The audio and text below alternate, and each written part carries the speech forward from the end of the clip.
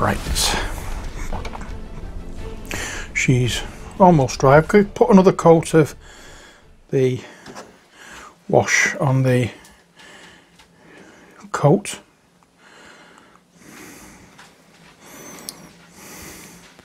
So that's why it looks a little bit damp at the bottom, because it hasn't fully dried yet, but it's not going to stop or interfere with what I need to do with it, so I'm not too worried. Now, before we go any further with her, let me just show you the Scum Mini. And there we are, that's what we've done. Now the one thing I want to do is put a face in darkness at the top a little. Not on that much, just a little. So I'm going to take some of this blue. I'm going to take some of this colour, just like so, a little more blue.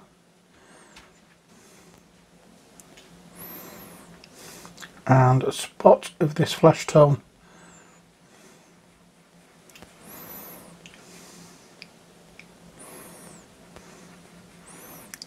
And there we are. And I don't want this too strong, but let me zoom in so you can see what I'm doing. What I want to do is just, as I say, add a little bit of shadow along the top here.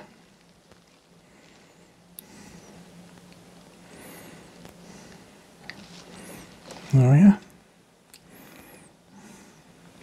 Just so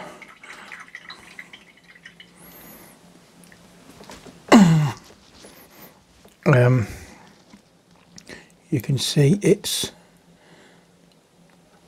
face is hidden.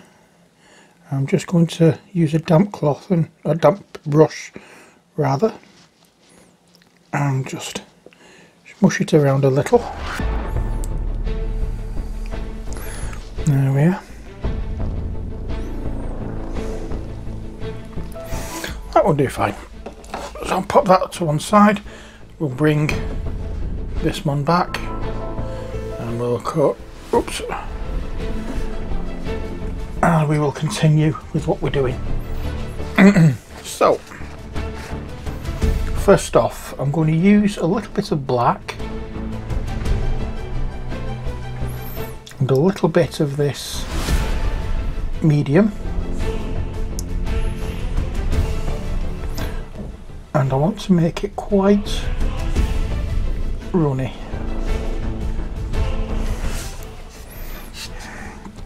And we're going to go in here and make it just that little bit more dark.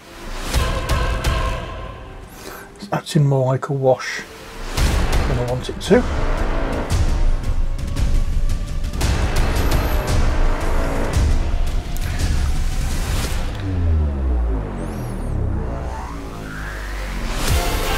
There we are. And here as well.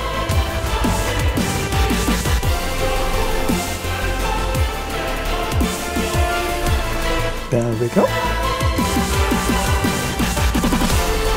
And in there. And go on along the inside of this to emphasise the shadows, because this one, because of the deep shadows, we need to do something a little different than we normally would. There we are.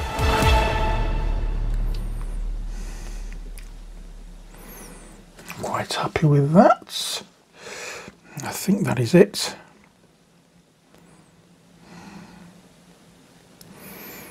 There we are. And I'm going to run over the inside as well while we're at it. Just because there wouldn't be that shadow there that wouldn't be on the outside. Oh yeah. Right, that's that bit done. I'm not going to do any more on the coat for the time being because I want to re-establish the colour of the flesh tone.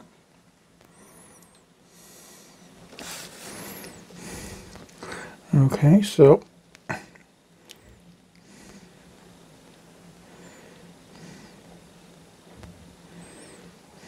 oh yeah, I'm going to do a nose and cheek, just like so.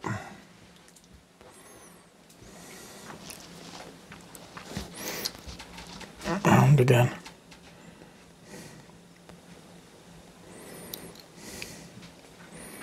Cheek. It's got a chin. So I'm going to add a little more of the skin colour there and take just a little bit of water up from the side of the palette paper, and we shall pick out the mid-tones on this fulsome pair of fun bags she has.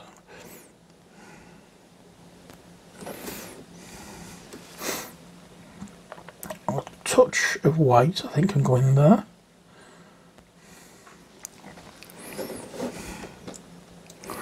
There we go.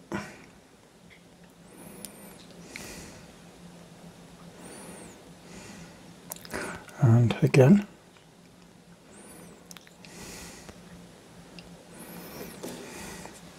there we are. And now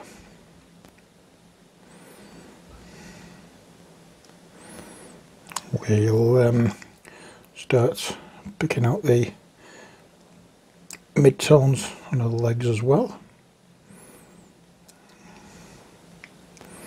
There we are. Quite happy about that. Next,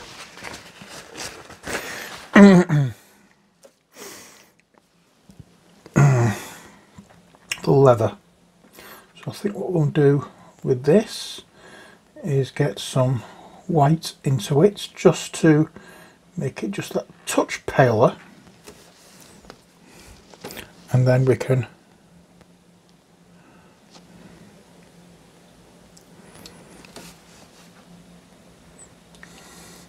make some attempt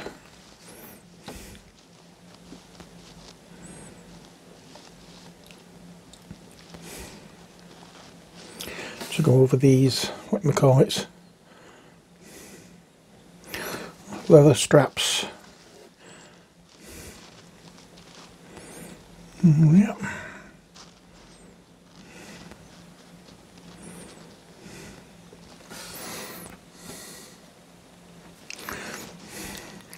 Let's just use the neat colour first of all and see if we can do anything with it.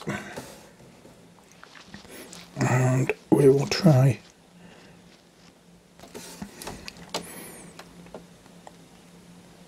on this side, which, if you remember, is the bit where I decided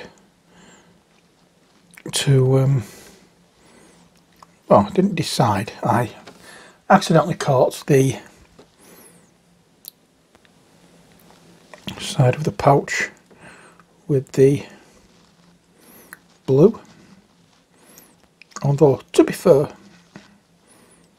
I wasn't in too great what's the word I'm looking for, I wasn't spending too great amount of time to make sure that I didn't go over it. I just didn't realise how bad this paint is to go over once it's down.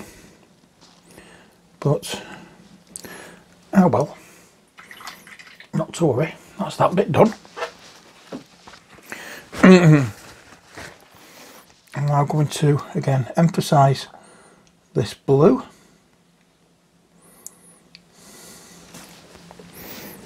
And we will go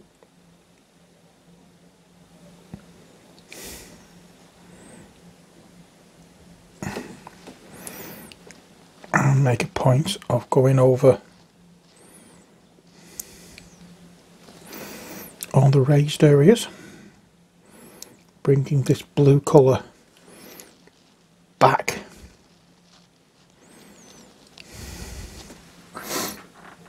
Now,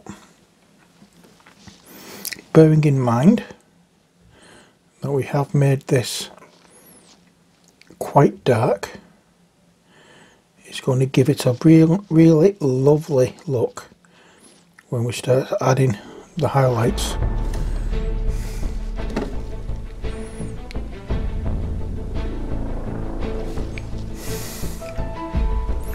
And they're going to really pop out.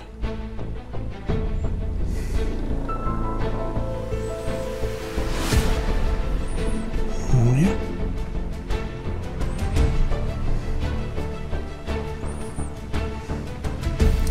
And again, everywhere where there's a raised area, we can go with this colour at the moment.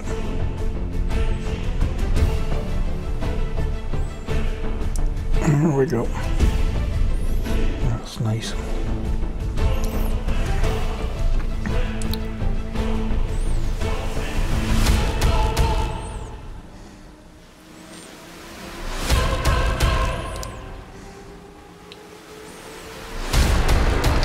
And we are going to be, what's the word I'm looking for? We are going to be making this a lot brighter before we finish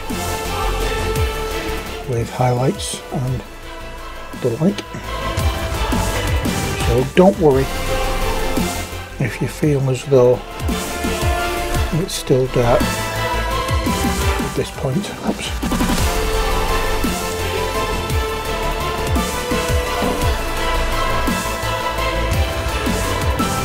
And I have to remember of the issue that I have with positioning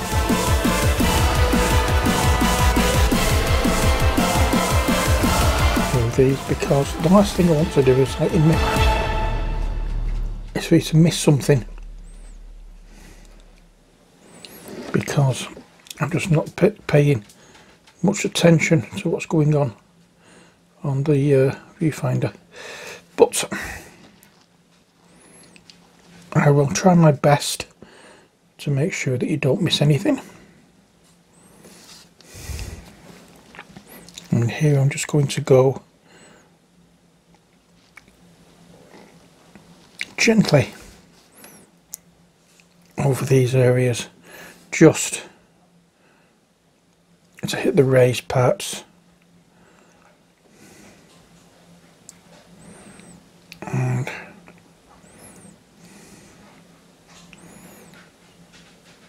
that will do, I think.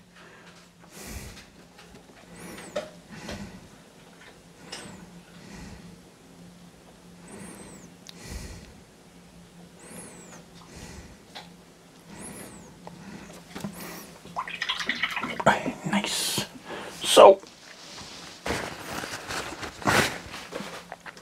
we are going to look at her now, I think, and for that we're going to add some corn red into the mix.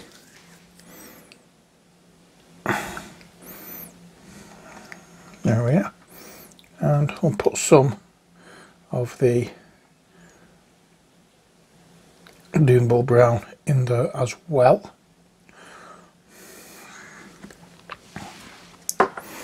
Now I'm going to try and do this not as a dry brush, but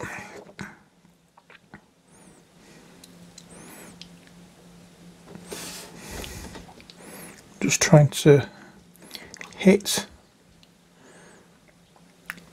each individual strand of hair with this colour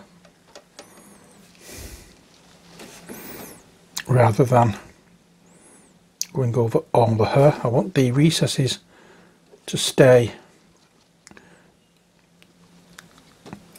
the dark brownish colour.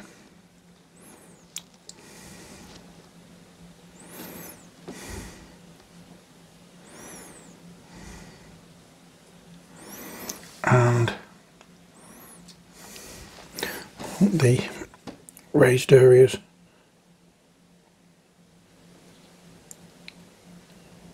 to be this red. Oh yeah. And I am attempting to add a little bit of just light to the top of the hair here. Oops.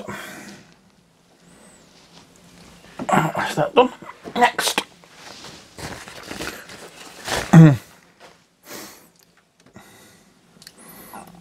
the colour we used for the yellow parts of the clothing.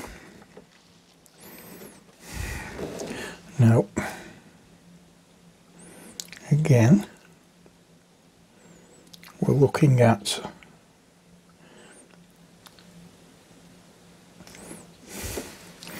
areas that don't seem to have much in the line of detail, so we'll just try and make our own detail with this. Now we do have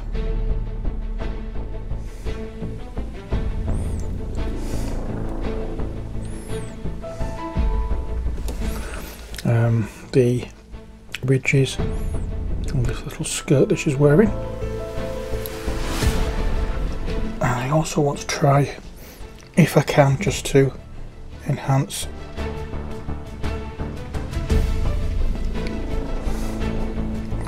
these parts here.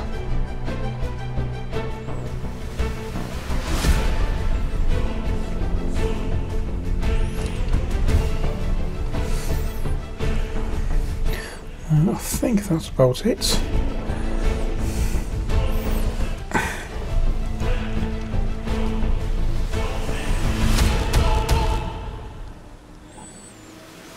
Oh yeah. Okay, so the next thing we're going to be doing is going back into the fang, which, if you remember, is the one we used for the trim on the dress. And this time it's not the dress we're doing, we're going to be adding the occasional highlights to the boots.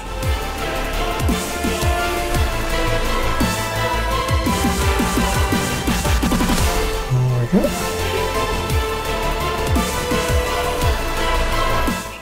And that as well. And then just a little wide toe.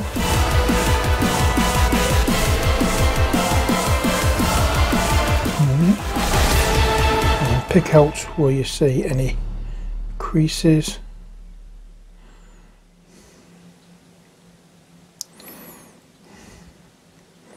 There we are. Any creases and any little raised areas. All those need to be done.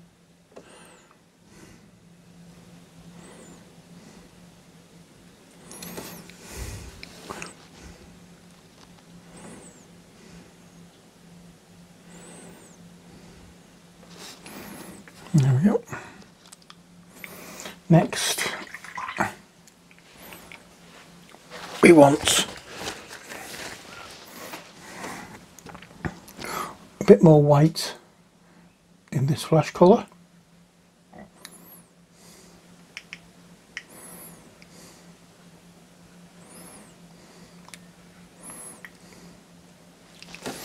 There we are. And back to picking out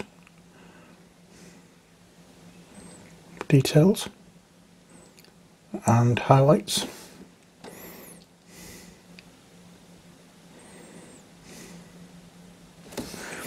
There we are.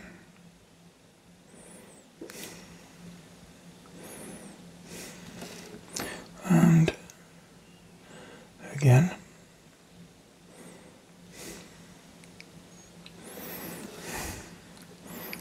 There we go.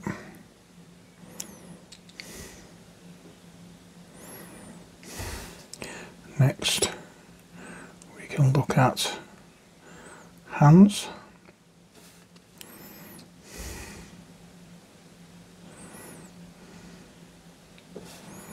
Just like so.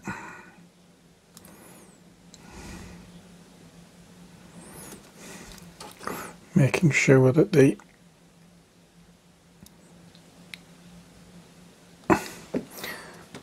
raised areas that was going to get light actually does get hit by light, and that's what we're trying to do here. Sorry, I was just trying to concentrate a little more there because of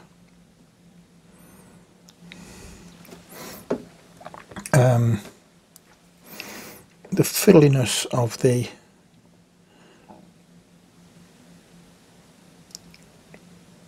position of the Mini.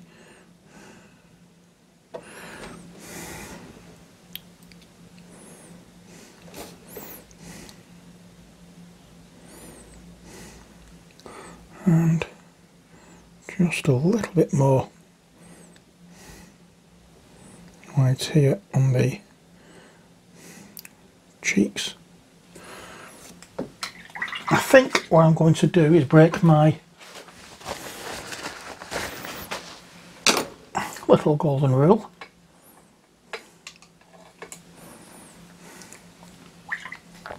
Because I can actually see the eyeballs.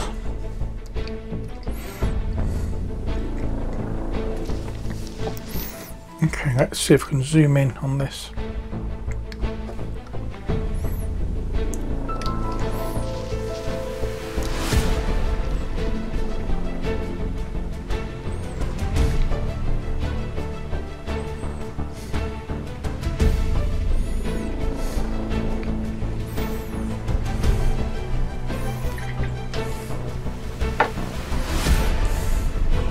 And then I'm going to use black.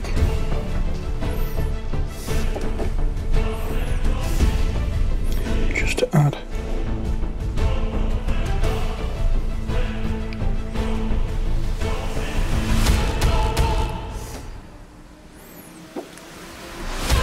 now, again, there's a reason why I don't do eyes, but I've done, the effort has been there on that one.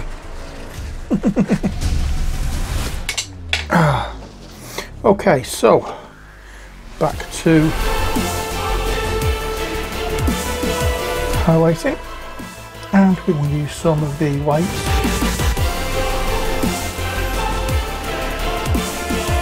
into the fang.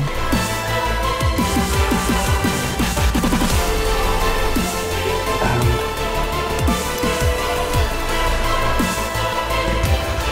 we'll try our best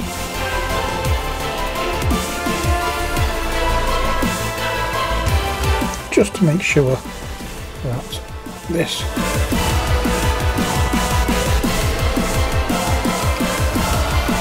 colour seems goes where it's meant to.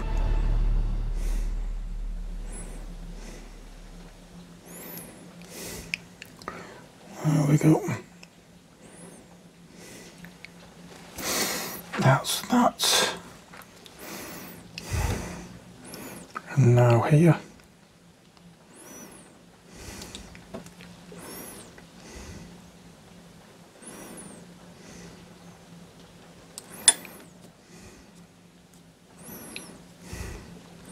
There we go. It's not easy when you've got shaky hand to do this. That's one of the reasons I don't do eyes as well. Not the fact that it's not just because I can't really see them. And it's also because I find it incredibly difficult to do so.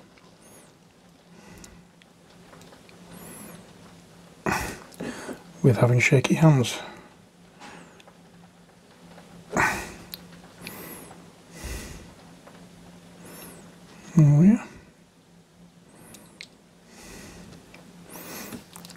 the same over here as well.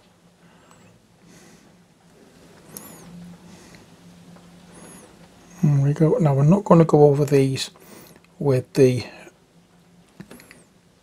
dark sky blue or whatever it's called.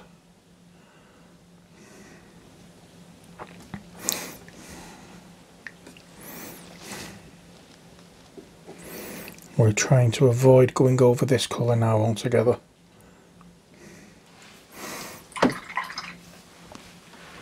But we'll see what we can do. And speaking of the dark sky, over there, and the white is in there as well.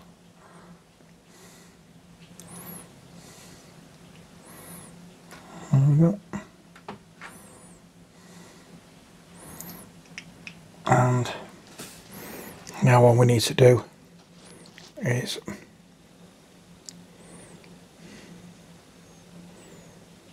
try and pick out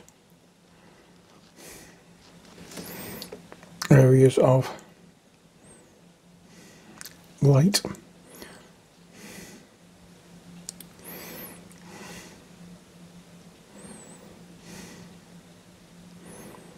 That's that.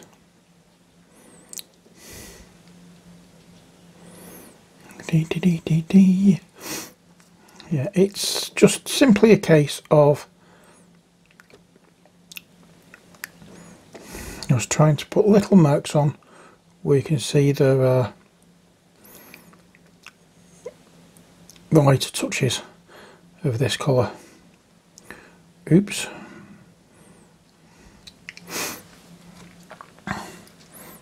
Now,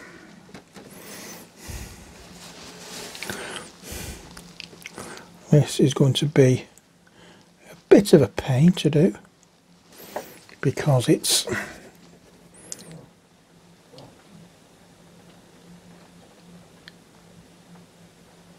a small detailed area,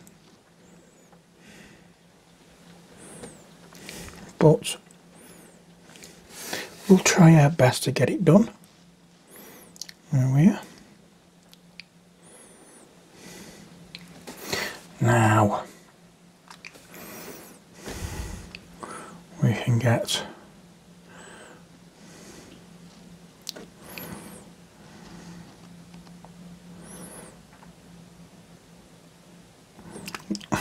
this bit done as well now.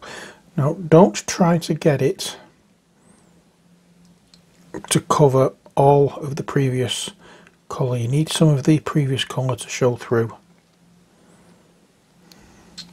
Otherwise this will not work.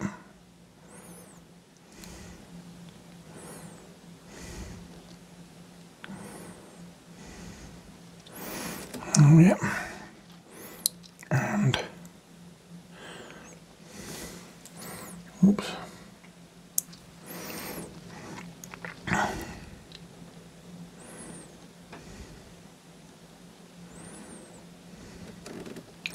That is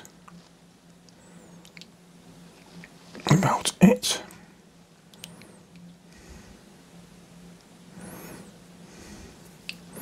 I will do this piece as well. And then here. Oops. Dee.